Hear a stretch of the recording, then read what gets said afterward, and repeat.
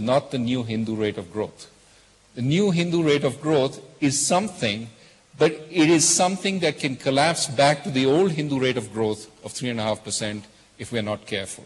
So the key question is, where are the places we need to act? As Mr. Ahluwalia said, our macro management has been reasonably good, but we need to up our game now. We need to bring our macro management into the 21st century.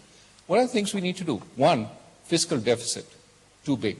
We need to bring it down, which means all the subsidies India keeps talking about that are inefficient, fertilizer subsidies, fuel subsidies, these are the kinds of things we sought to remove with the liberalizations in the early 1990s. We have to finish the job. And we have to finish the job because these subsidies are really leaking, going to the wrong people, going to the wrong places, creating tremendous inefficiencies. That's something the center can do. There's a lot the states can do. For example, land acquisition. One of the problems in infrastructure development is that land acquisition is really quite difficult, and for good reason. But this is something we need to do sooner rather than later, because land acquisition is holding up investment projects. Similarly, you could argue environment. Environment is a big issue, but at the same time, you can't sort of have the same kinds of environmental standards as the West. We need to find a way to grow without a huge amount of pollution, but we need to create factories where there aren't factories. What are the trade-offs we're willing to accept? That's the kind of debate we need to have. There are no absolutes here. You can't say no growth, but also you can't say environment doesn't matter. What's the consensus? That consensus is difficult to develop in a democracy. It takes more time. But we can't keep saying we have infinite time. We don't. And that's, in a sense, what I want to end with. The macroeconomic indicators are saying we don't have enough time. If we want to keep growing at 8.5%, we've reached the capacity. Inflation is telling us we don't have that much more spare capacity. Let's move on all these dimensions, which we need to move on in order to get that growth to be sustainable again.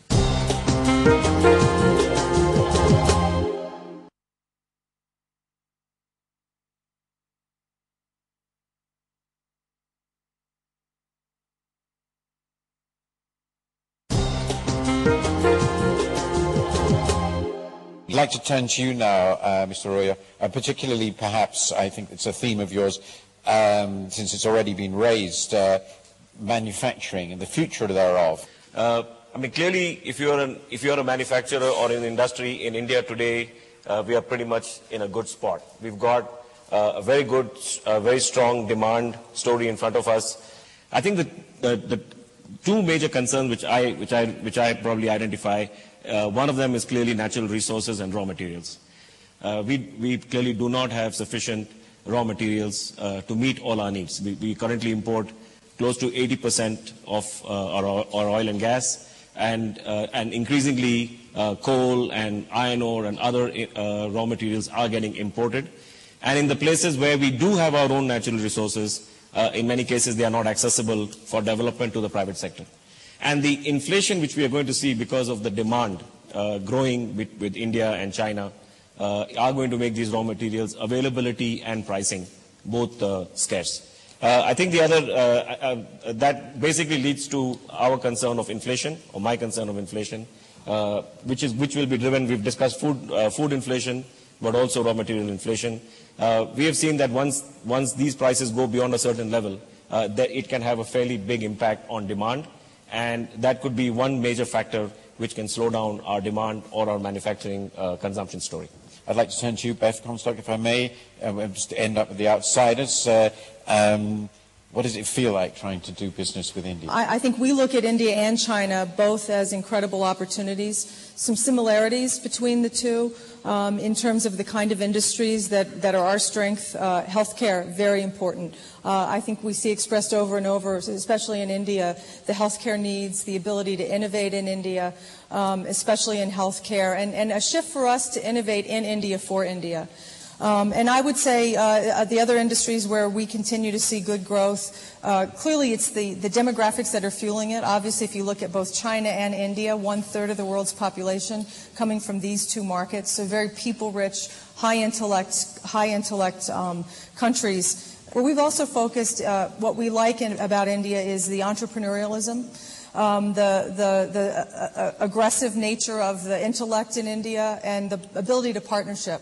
So those are the kind of things that we look at. So India, I can't stress how important it is for GE. It's been reprioritized, and we think the future is very exciting there, as we do in China. Thank you very much.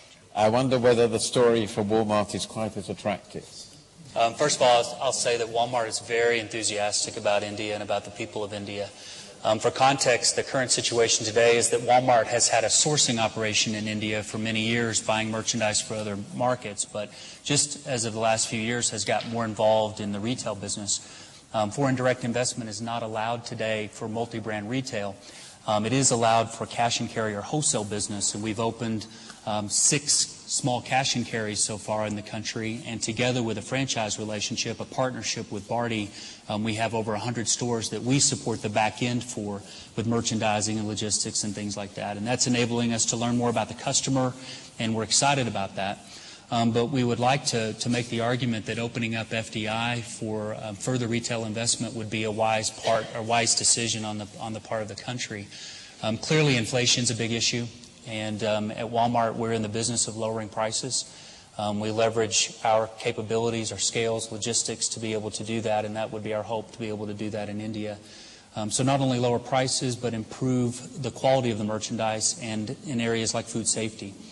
We believe that we can improve the customer experience as it relates to shelf availability, help protect the cold chain, and further the customer's interest in the market.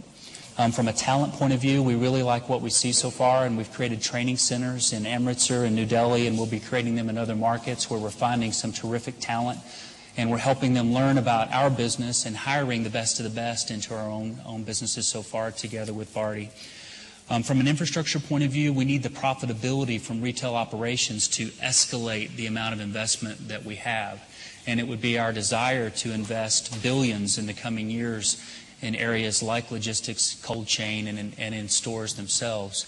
And that store profitability, should FDI be opened up, would be in turn plowed back into the infrastructure that over time will deliver profitability for our shareholders. But we certainly recognize the need for that investment, and we welcome that. From a bureaucracy point of view, we're hoping that the rules are set in a simple and transparent manner. I know that's something that the government has certainly focused on, and that would help us. And should the government determine that it's a good time to open FDI, we hope that it's clear. We know that 100% is out of the question at this moment in time, because there are concerns about what happens with Kiranas and smaller retailers. We would point to other markets. We could point to several, but today I'll mention Mexico, where we first started our first international operation in 1991. And today, almost half the retail market in Mexico is still done informally.